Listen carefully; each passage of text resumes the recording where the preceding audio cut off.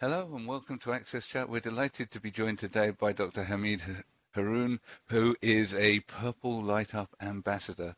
As you know, AXSChat are also supporting Purple Light Up, which takes place on Monday, the 3rd of December. This is a day of celebration for International Day for Persons with Disabilities, a UN Day for Persons with Disabilities. Hugely important that we do celebrate. So welcome, Hamied. It's great to have you with us. You not only do you have a PhD in biomedical magnetic resonance imaging, which is a mouthful, but you're the chair of the university's Disabled Staff Network, and you launched the National Association of Disabled Staff Networks, which is an important thing in itself. So it's great to have you with us. Really pleased to have you here today. Can you tell us a bit about your journey in this space and how you ended up doing all of these wonderful things?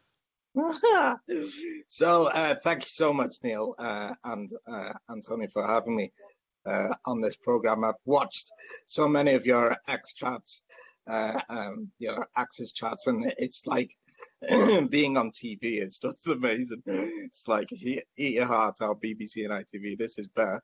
So really, the journey started from my birth. I've been disabled since birth and had experiences throughout my life that really shaped it. So I started life in like a special school for disabled children in Didsbury, which is a lovely part of Manchester, very green, very gorgeous.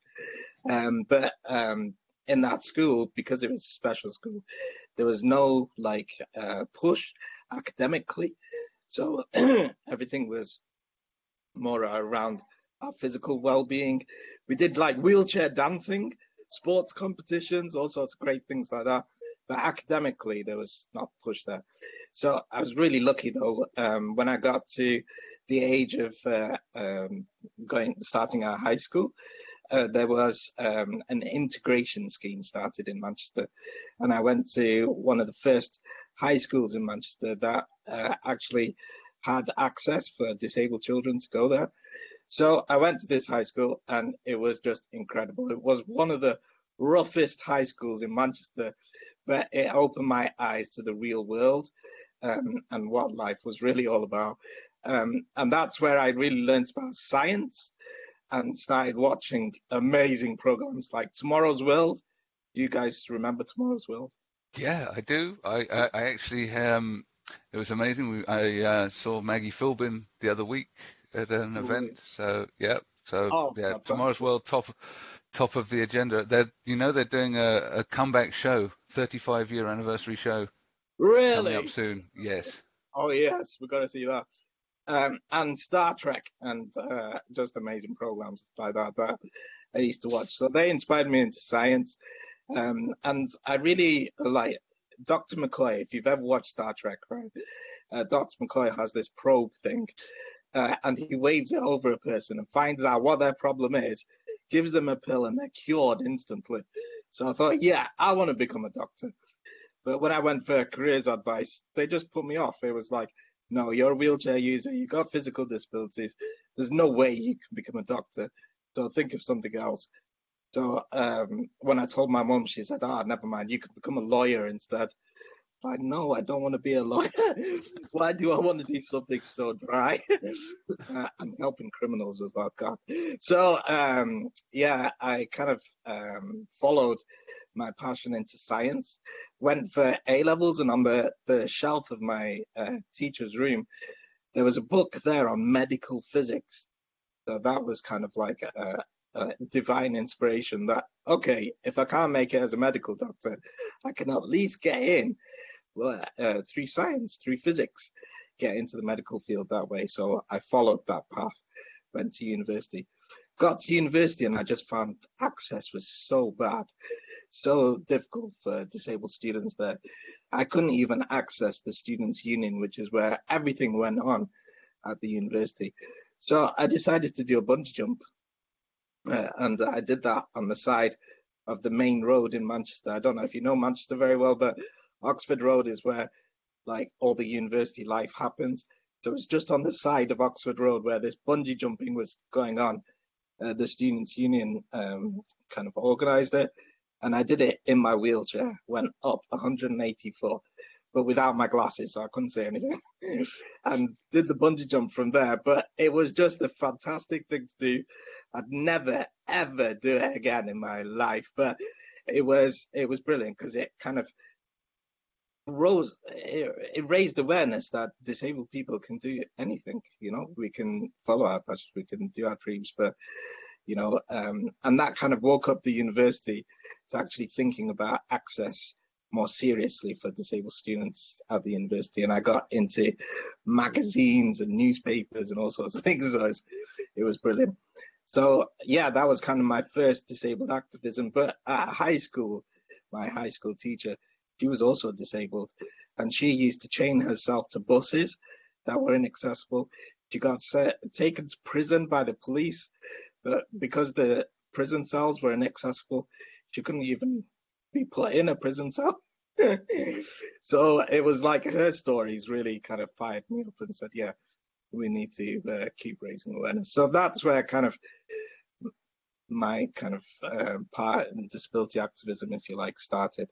And things carried on from there. Fantastic. Antonio, I know you've got a question. I do. No, visiting in all your adventures, I would say that. How would that reflect today on the experience that students have when they apply for the university in Manchester?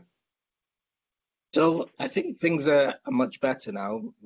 Access is improved for disabled students. And in fact, there's a lot of attention on disabled students and the provisions there are at university.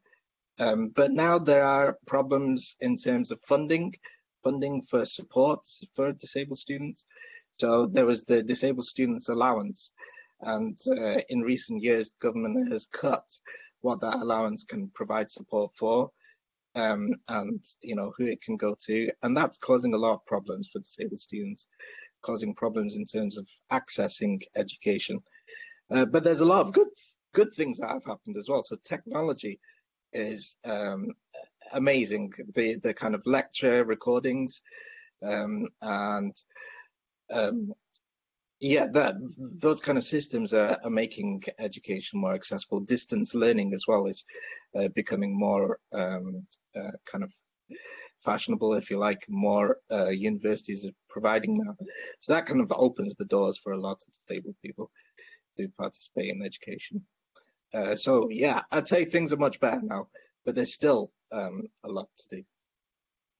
Excellent, thank you. Obviously, we're talking about Purple Light Up today. So, what are you doing what are you lighting up Purple, and what are you doing to celebrate IPWD? Well, IDPWD. That's a real problem for someone with dyslexia, I can tell you. Well, me personally, I'm going to be turning my beard purple, so I don't know if you can see the purple in the beard, right? Fantastic.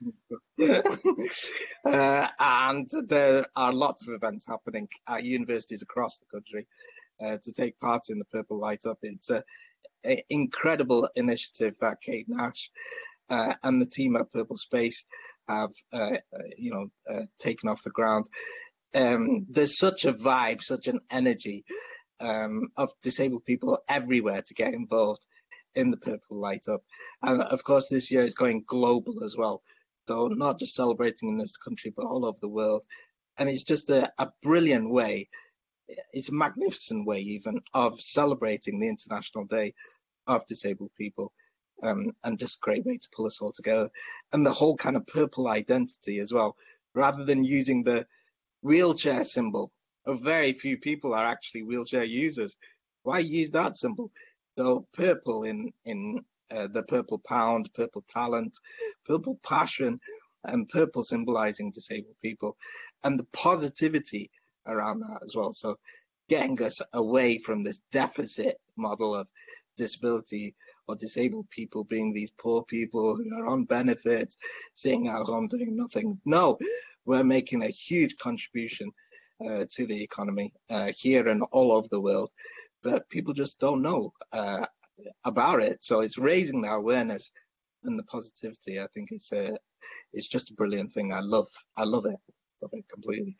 So yeah, there's lots going on, lots of purple things happening. People trying to light up their buildings in purple, making purple cakes, purple food, purple salads.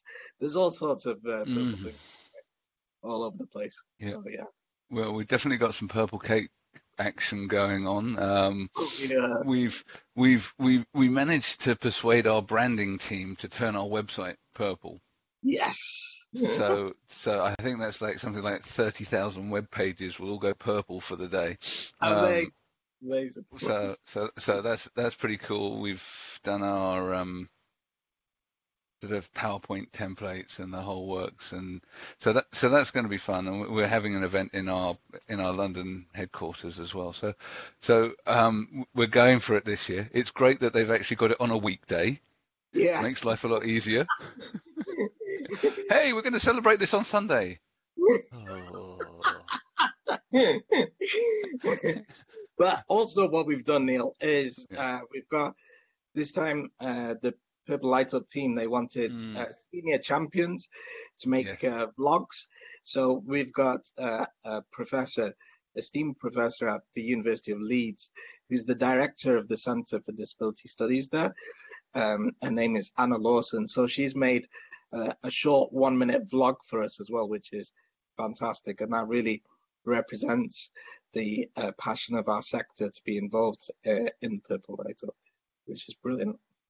Excellent. And we've got well, we were planning to have Deborah, but unfortunately Deborah's had family issues to deal with, and her daughter Sarah's been very ill, and so we're not having Deborah in person, which is a shame, but we'll find another opportunity for that. But we have got I've got Alistair Somerville coming down and talking. He's the guy behind Acuity Design, and he does all sorts of stuff around thinking about how you can deliver accessible experiences in a different way. So it's not all about standards, but he does tactile UX and museum design. It's so going to be really exciting to hear from him. He's someone that we've had on before as well. We talked a little bit about celebration. Why is it so important for us to celebrate our identities on a day like the 3rd of December?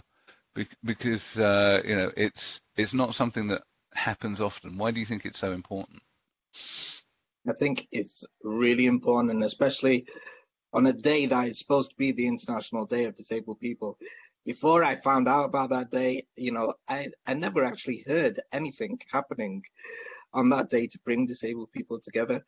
So years ago, before the Purple Light Up came on, a few years before that, we started having some events at the university to raise awareness of the day and celebrations around that. And it was like the first time our universities anyway had even heard of the occasion.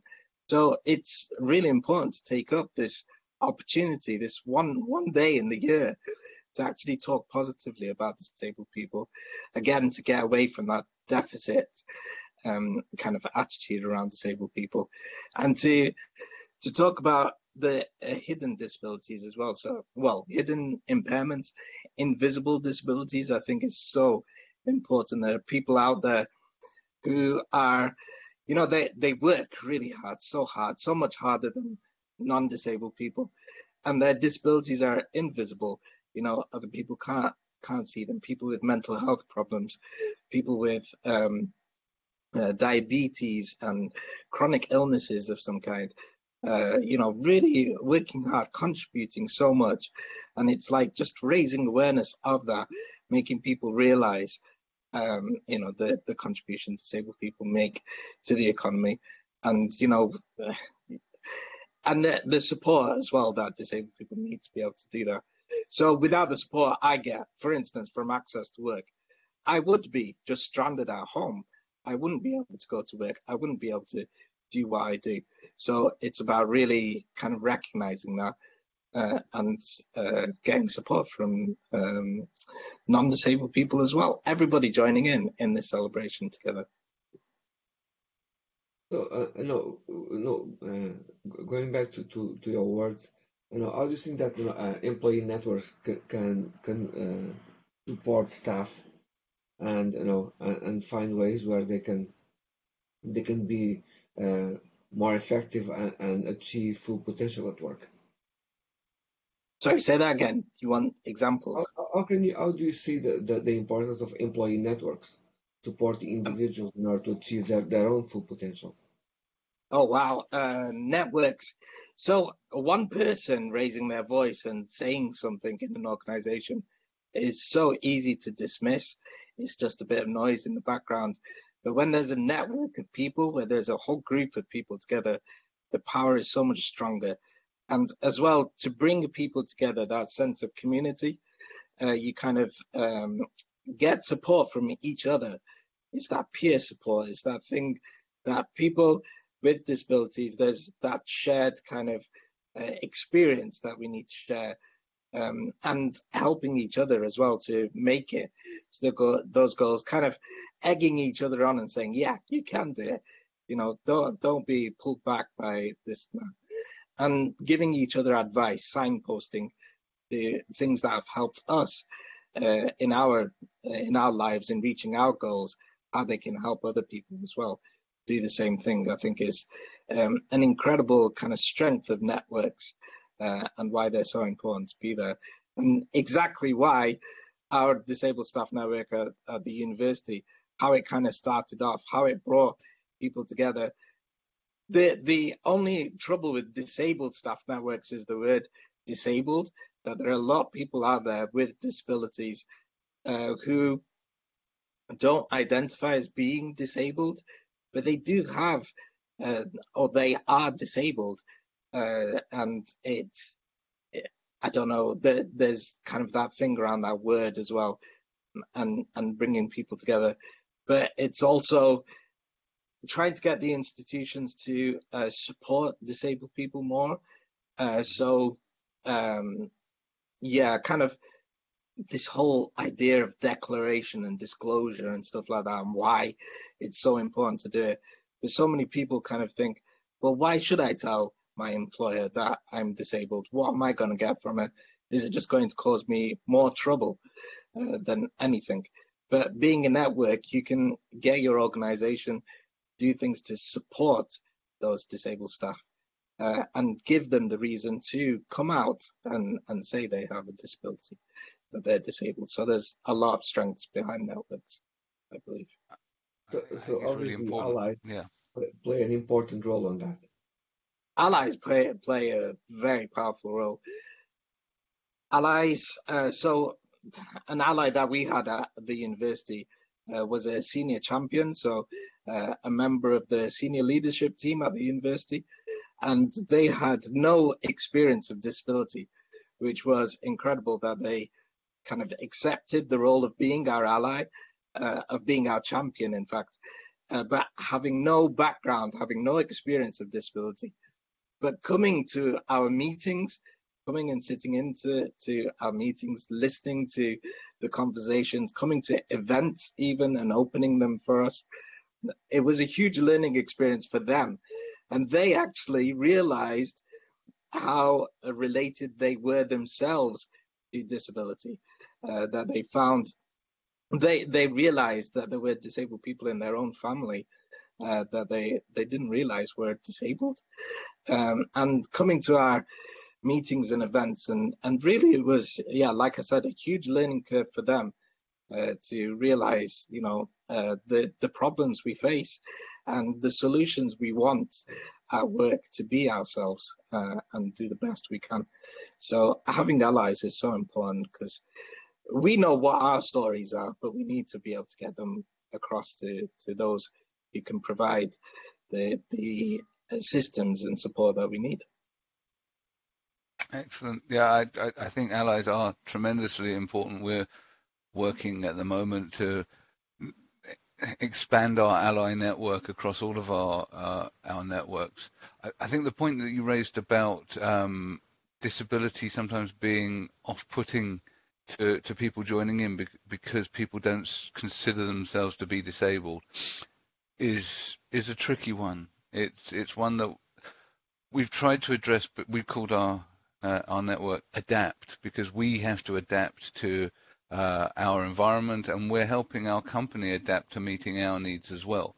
So we thought about ability, and we thought about this, and in the end, it's really about having that kind of flexibility to make sure that we're enabling people to be their best selves.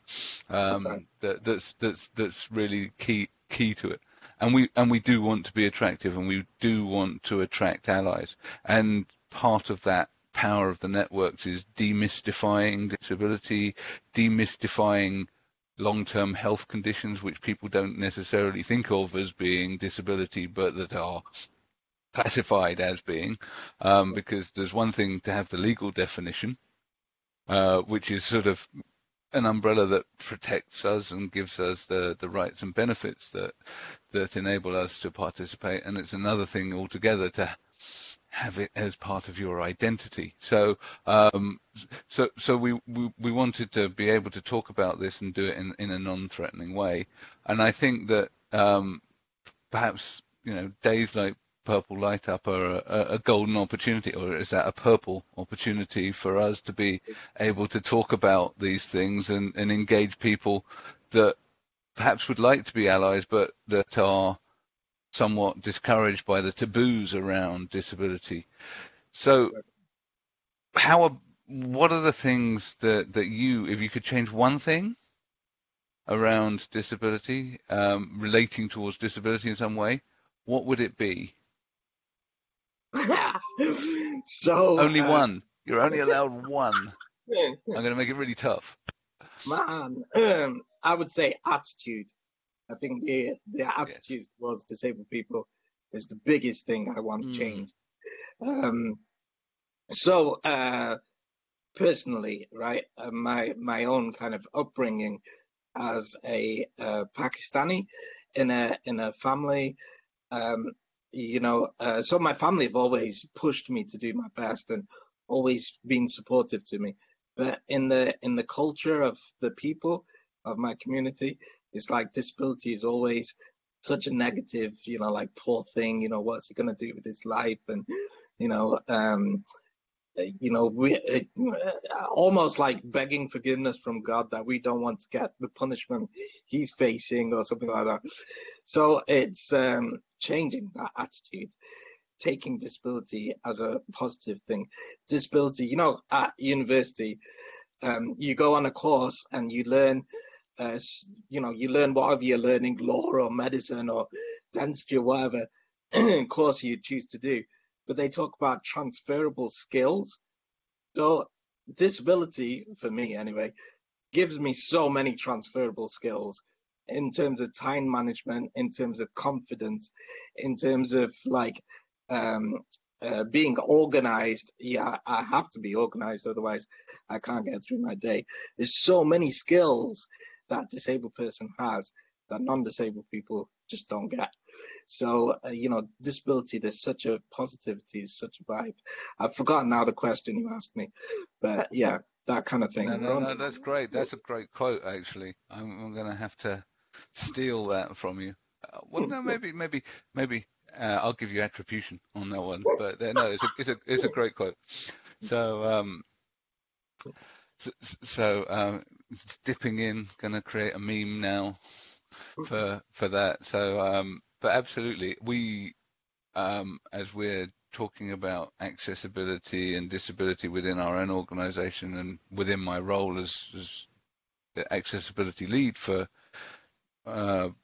my employer, I think it's a focus on what people with disabilities can bring in terms of innovation and what the disability tech has brought to wider society that has benefited everyone. You look at all of the stuff that people are using in technology day to day now. I've been shouting at computers for 20 years. Speech recognition is not a new thing. It's a lot better, but it's not a new thing. They didn't used to shout back though. So you are in a better relationship now. Yeah, yeah, it's less abusive. Yeah, yeah, That's good. That's good. yeah. Well done. But yeah, exactly. And like, if you go to, so I've heard so many people go to an interview, they kind of are open about their disability, and the interviewer will say to them, well, how are you going to do the job with the disability you have? But that's like such a wrong attitude to have. Again, it's changing attitudes. So it's like I know people who are totally deaf who play the most beautiful music there is. Professors, like esteemed high world leading professors who are blind, and their expertise is in textile sciences, material sciences and stuff. I can't imagine how they do these things, but they do because they have those skills, they have those talents. People like Stephen Hawking, for instance, the famous professor at Cambridge, the late Stephen Hawking, and the science he did, what an amazing mind, right? If I don't know, words can't express how amazing those people are. Those are role models. Those are incredible people. But like, for people to go to an interview and the interviewer saying to them, how are you going to do this job with your disability? It's just like, yeah, we've got to change that. Yep. That's just so wrong. So it's fine to ask, how are you going to do this job? The last part of the sentence needs to go. Because yeah, it's like, how are you going to do the job? Well, I'm going to approach it this way. Great, fantastic, and I'm going to do a damn good job of it. But rather than how are you going to do the job, the question is, how can we support you to do the job? Yes. Oh, sure. But I'm talking about interview questions. We should ask everyone, how are you going to do the job, regardless of whether or not. But yeah, absolutely. It's like, you've declared a disability. How can we support you to do that to the best of our capabilities as an organisation, and to help you be the best you can in doing the job. It doesn't cost much. If anything, we look at all of these things, access to work, it's revenue positive for the government. We need to stop thinking about not only the deficit model of disability in humans, but the deficit model of funding disability. Because actually, when we do invest in it, it's an investment, not a gift. It's not charity. It's an investment. We're contributing to the wider economy. That's right. And that's something that we really need to understand, because actually we're benefiting the economy. Every pound that we put in is £1.20 back to the treasury. Right. Exactly. Not many things that we spend money on as a country give that kind of return. Exactly. In property, they say, if you get a 6 to 7% return, you're doing well. But if you invest in disability, you're getting 3 times that. Incredible. Makes sense to us, doesn't it? It's just getting that message through. Yeah. Exactly. But when you talked about allies before. So one huge ally, I think, in our history, I don't know if he was disabled himself or not, but Alf Morris. Do you remember Alf Morris? Yeah, I know the name. Yeah, so sorry, that's my wife behind that. That's okay. So Alf Morris was the first minister for disabled people. He was a Manchester MP as well, which we're very proud of. But the changes he made in society, the legislation, the rights for disabled people, the whole Motability scheme that he started up, and all the different programs he did to support disabled people were incredible. So I'm sorry, I just wanted to get that in there. No, that's quite all right. Just a couple of years ago, we had our first kind of public lecture at our university that was focused on disability equality. So we have lectures on all sorts of things at the university, obviously, but this was the first public lecture. This was back in 2016, when we had our first public lecture that was focusing on disability equality, and we had the amazing Tanny Gray Thompson come and give the lecture. She was incredible as well, and we had a Q&A panel and stuff like that. But just to remember what Alf Morris did at that time, and the legislation we have now kind of started where from the work he did at that time. Again, I don't know if he was disabled or not, but he was a huge ally for the disabled community, definitely, and a huge role model as well. And of course, Tony Gray Thompson, man, he's powerhouse, absolutely incredible person. Yeah, I keep trying to persuade her to come on AXSChat. One of these days we'll snag her. Yeah, absolutely. We can talk about transport because I've engaged with her on a few conversations about the difficulties of traveling, particularly on rail and so on, with and the frustrations of having to book stuff in advance, and just how we fail basic things to enable people to get from A to B, right. Yeah, with dignity. It's great that Kate Nash has actually got Network Rail involved in the Purple Light Up. So some stations, I think Houston and other stations, are going to light up purple. So maybe Tanny should go on some trains at that time and see if they're any better on that day. Yeah. Yeah, I think there's basic things that we can do, and I think there's things that we can do with data that can make things better too. So, for example, toilet information. Simple things like this. Telling people in advance if the disabled toilets aren't working on certain carriages. You should be able to more dynamically book. The fact that you have to book 24 hours in advance is putting you at a significant disadvantage. You don't have the same kind of. You mentioned your ability to plan.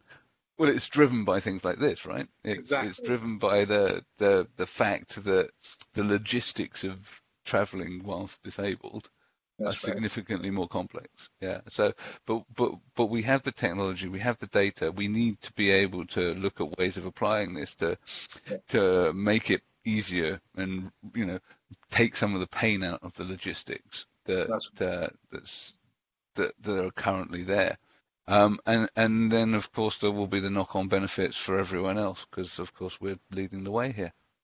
Absolutely. But also on the subject of travel, so I'm really happy to see that something's happening in Parliament on about flights and the way that disabled people's equipment, especially wheelchairs and stuff, are just like thrown on into the cargo in airplanes, and you get to your destination and they're usually broken or in some kind of bad condition. You can't even use them when you get to your destination. So I think something's happening in Parliament right now around making that illegal. I think to mistreat disabled people's equipment in that way, which I hope something happens on that, because that's always my fear when I go on a flight, is what condition I'm going to find my wheelchair in on the other side. And being a powered wheelchair as well, anything could go wrong with it if you just chuck it into the cargo with everything else. Yeah. No, it would be good to be able to enable people to just wheel onto the plane, to be honest. We have those spaces. We have those spaces on buses. We have them on trains. What is it so difficult about planes? It's, of course, you have to secure. Because of turbulence or whatever. It's not beyond the wit of man, is it? It really isn't. Exactly. That would be amazing if that could happen. Yeah. Well, it would certainly solve the sort of, throwing something that is as delicate as an egg into the hold. Exactly. Except you can easily source eggs, and they don't come from specialist suppliers, and they don't cost tens of thousands of pounds to repair. Exactly. Yeah. So yeah, I know. I'm totally with you on that. Antonio, do you have any further questions? No, we have similar problems when in Ireland in terms of transportation. So the fact that we're able to bring some Irish organizations to Purple Light is quite an interesting win to generate awareness. So I'm quite happy for that to be happening. So it will happen in Dublin and Cork and probably in other cities around, because it's a great moment to bring everyone on board of this event. Absolutely. So I haven't mentioned yet the National Association of Disabled Staff Networks, which we started here in Manchester in 2014, some years ago. So we've been going for 4 or 5 years now, and it's trying to like be it's a super network connecting together disabled staff networks at universities and colleges across the country, across the UK. But we also have some universities outside the UK. So in Dublin, in fact, there's a university there. University College Dublin is part of the National Association. We've even got universities out in Canada who are part of the National Association, which is fantastic. But again, it's the National Association. We're trying to learn from each other, share good practice, learn from each other's experiences, because in the early days of our disabled staff network in Manchester, we were contacted by like newer networks, trying to find out how we did things, how we made changes at the university, how we made influence in policies and stuff like that. So the National Association was really born out of that need to share those resources, to share those practices amongst us. And it's a fantastic organization to be in. And again, the kind of inspiration is a word that's so like overused, I think, but it still means to me what it's supposed to. So to be inspired and to be so motivated and moved by all the people that I get to meet as well in the association, all sorts of disabled people with all sorts of impairments, making such a huge contribution. Again, that purple light up, that purple passion that's out there. It's out there, and Purple Light Up is a great way to raise awareness of that. It's just fantastic. Fantastic. Thank you so much. It's been a real pleasure chatting with you today. It's been a giggle, in fact. So Indeed. I think we just need, all that remains is for us to thank our friends and supporters, Barclays, Access, and My Clear Text, because they're our constant companions and supporters and help keep the lights on and keep us captioned and enable us to do stuff. So it's really important to have those kind of people supporting you. And to say thank you once again, Hamied. It's been a real pleasure. Look forward to chatting with you on Twitter. Thank you very much, Neil. Thank you, Antonio, as well. Thank you very much. Great to have you. Bye-bye.